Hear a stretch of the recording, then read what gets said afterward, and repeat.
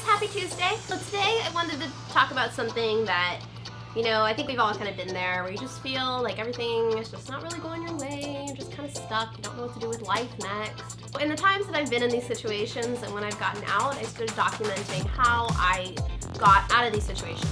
So here's how to get out of a rut. One thing that I started a while back that I'm really happy that I did is I started writing down daily what I'm thankful for.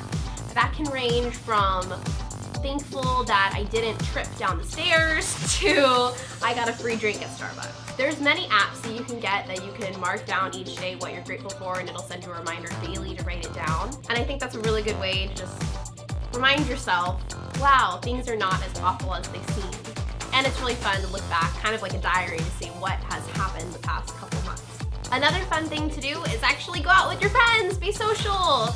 You can go see a movie, you can go to the mall, you can go hang out at Starbucks. Setting something up like going to see a movie or going to work out with friends will probably help you not back out of it later. If you have somebody that's depending on you, you're less likely to be like, no, I'm gonna stay home and sulk some more. Having friends that are gonna encourage you to do stuff is really great. I know I've been in situations where I'm like, I'm gonna be social, and I plan something with a friend, and I'm like, oh man, I don't want to leave my house. And then I go do it anyway, because I'm not gonna back out and be that lazy, lousy friend.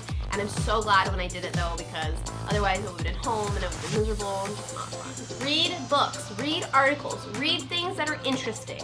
Reading has unfortunately been looked at as something that's not fun because school makes people do it so much, but when you read things that are actually interesting to you, like if you're into a sport, you could read more about that, or you can read the latest articles about what's going on with the sports team, I don't know, football, basketball, whatever. You can read articles about beauty care, you know, how to do this kind of makeup or this kind of hairstyle or keep your nails looking nice, something like that. Just make sure they're happy articles, like news articles or borderline, they'll be like, oh, puppy was saved, awesome, but then there's like the article next to it that's like, no, that's kind of depressing, I don't want to read into that. Running or working out in general at least every other day is such a great thing. Get those endorphins going, you feel better about yourself, you're healthier. I, for one, hate running with a burning passion, but every time I go run or just go lift weights or something, I feel so much better and just so much happier and so much more energized to do more stuff. Listen to upbeat and inspiring music. That doesn't mean the depressing breakup playlist, no, lame.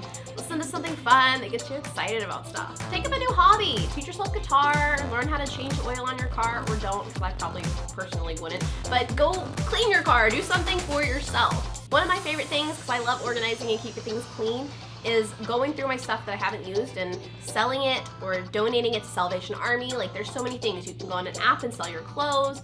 You can donate it to somebody who needs it. There's so many different ways that you can declutter what you have and put it towards better use. So I hope some of these tips helped you guys. They really helped me when I wasn't feeling my best. So let me know in the comments what you do when you feel kind of about everything to get out of that mood. Okay, I love you guys, and I'll see you next week. Bye!